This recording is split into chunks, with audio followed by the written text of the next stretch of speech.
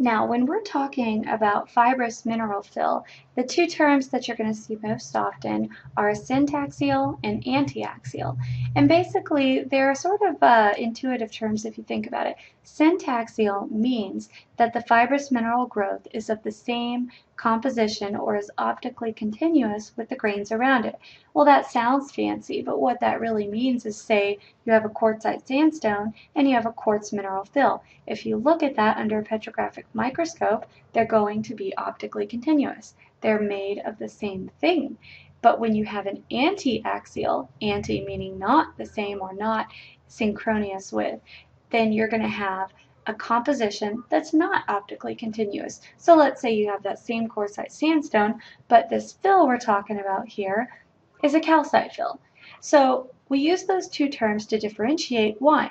Because we want to talk about our weak bonding planes. We want to talk about which plane is weak and which is strong.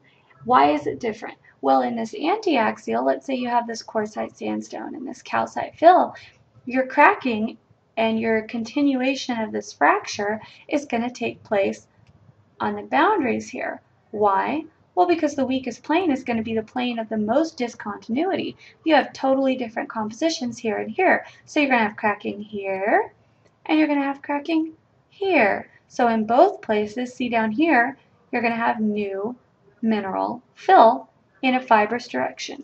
But in the syntaxial case, when you have a mineral fill that's coming directly from these grains and is optically continuous with them, let's say that quartz is precipitating out, the weakest plane is going to be right in the middle. And why is that? Well, it's because you have a very strong bond between the quartzite grains and the quartz that they themselves are lending to this fibrous growth. They're connected and continuous, but it is growing out from this side and it is growing out from this side. So the two sets of fibrous growth will meet in the middle, and this will be the plane of least continuity. So here you'll see the fibrous growth will grow out from a single cracking event. It will keep cracking here in the middle and building up, say, that quartz on both sides of it. So you have a different order of operation, a different morphology with the two kinds of fibrous fill situations. And remember, we said that the long axes of these fibers would often parallel our sigma 3 direction, or that direction of extension, and also you will sometimes see that these fibers may be oblique to that, and that indicates that the joints are opening at an angle. There's some shear displacement going on there possibly. And often you'll see an even more interesting phenomenon. You'll see a series of these parallel and then oblique and then parallel fibers in one mineral fill location. What does that tell you?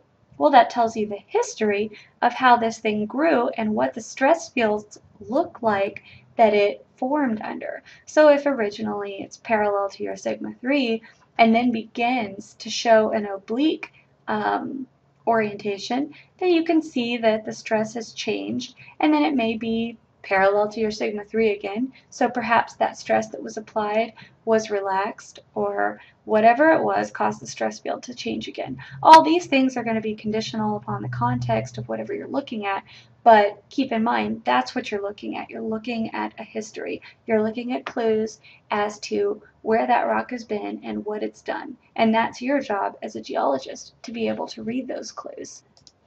And then the final structure that I want to mention in this segment is just the lineaments that you may often see in maps and in topographic feature maps or aerial photos.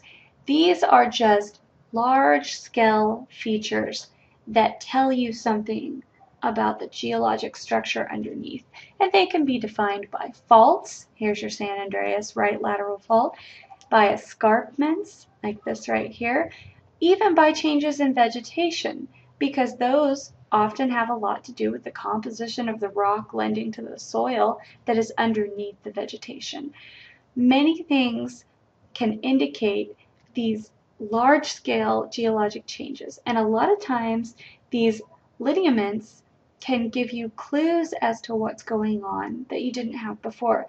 They're great tools, but they always have to be checked with the facts that you know, because they can be misleading, but they can also be very illuminating. And like I said, that's the final thing that I'm going to talk about in this section, so we will talk again next time.